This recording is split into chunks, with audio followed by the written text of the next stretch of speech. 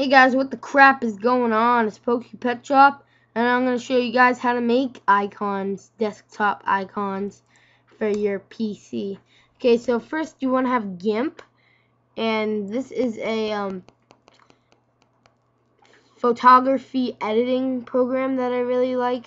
On some computers it takes a while to load, but anyways, you want to click File, New, and now you want to make the width and height of the picture 400 by 400, and advanced options, yeah,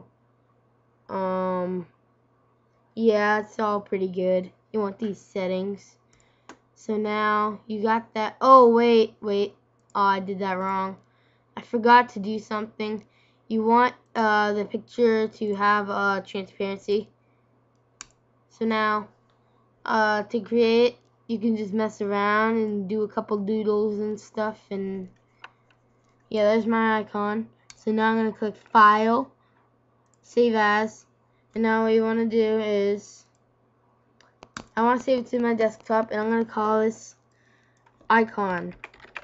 And now all you need to do is type in .ico, right?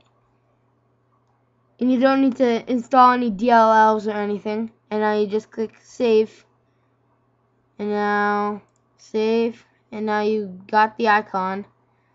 So now you got your ICO, and so I want to make this folder right here into one. So customize, change icon, browse, desktop, look for my icon, double click it, OK, and apply, and there we go, there's my icon.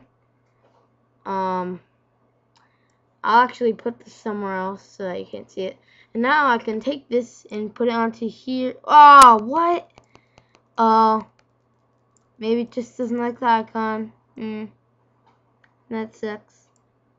But whatever. Still got the desktop icon, and that's good. So see you guys later. Bye.